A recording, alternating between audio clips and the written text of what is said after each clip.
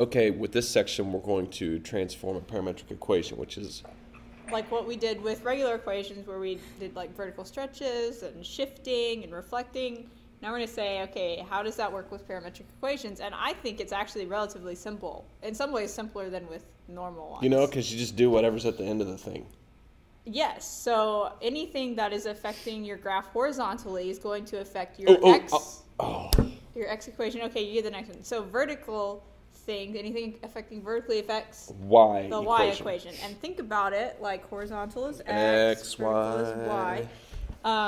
And so let's try this out. And then reflection, just like before, affects the opposite of what you think it would. Right. If you reflect across the x-axis, well, that is affecting you vertically. Right, so that's a y issue. And so if you reflect across the y-axis, that's an x issue because of the relationship with everything. It should make sense, though. I mean, if you slow the brain down and think, it should make sense. Yeah. Okay. So let's try this. For each of these points, we're gonna write a new set of parametric equations with the transformations they're describing. And here are our original two equations. So we've got x equals t squared plus 2, y equals 4t minus 1. It should be a parabola. You can put that in your calculator. I mean, it looks like it's going to be a parabola. So if I'm going to shift down 3, then that's not going to affect my x equation at all. No, x doesn't change at all because, hey, guess what? That's not left or right. So.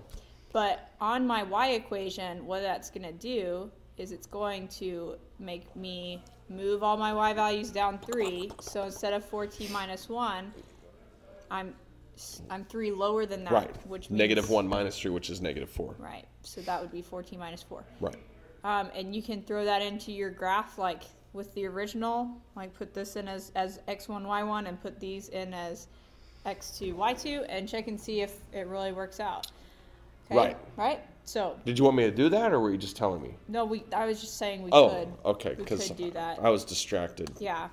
And if you don't know how to put them in the calculator, actually after this we'll put. You know what? A good app to have on your calculator is the it's the Desmos app on your phone. Oh, it's a freebie. Yeah. You know what? While you're talking about the next one, I'll just make sure. I'll just see if I have that yet. This is what he just said. This app I know it's on iPhone because he's on an iPhone right now. Or is it? Maybe it's got to be. Hold on, let me get my iPad. All right, so vertically shrink by 2. So vertically is going to affect the y equation.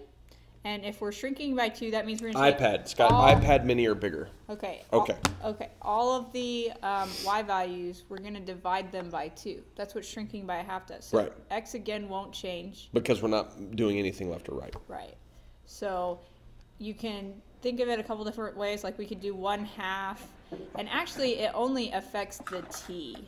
Because I was messing with this earlier to make sure I was right. Like, we're vertically shrinking all of our y values, and so we need to do 1/2 times that t. We don't need to mess with the minus 1. Because that's where you move up or down from. Right. Because if you do the 1/2 times the minus 1, then now that only moves you a half instead of 1. So I get that makes sense. So y equals 2t minus 1, because we're taking our y values and we're shrinking them by a half, but we aren't moving the place where they start, which was negative 1.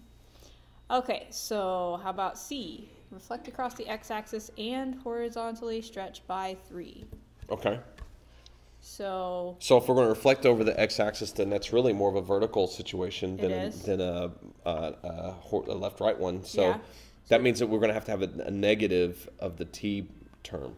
Well, and actually, in this case, it does change the whole thing.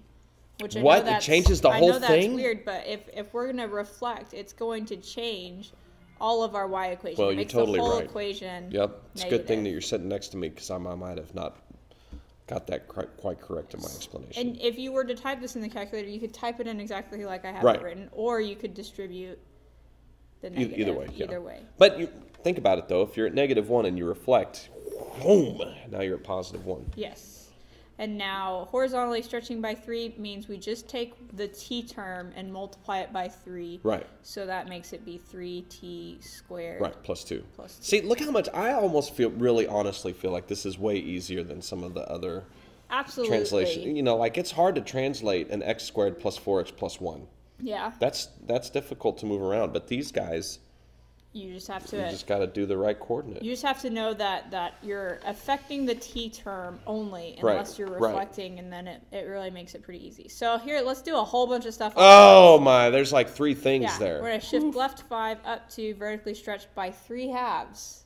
So I don't know. I can't even count to 3 halves. Is that like 1, 2? What's affecting our x equation is the left 5. Anything left or right. And that's it. These other 2 are the y. Now, one thing with this left and right business is that when we normally translate, we always have to like do an opposite situation. Right. It's a super secret opposite society. But that doesn't apply here. We're taking all of our x values that we have, which right now are t squared plus 2, and we're moving them all to the left 5. Well, here's the other thing with the super secret opposite society. We're talking about things inside of parentheses. Right. Also. There's no parentheses here, so that's another way to remember that rule. Okay.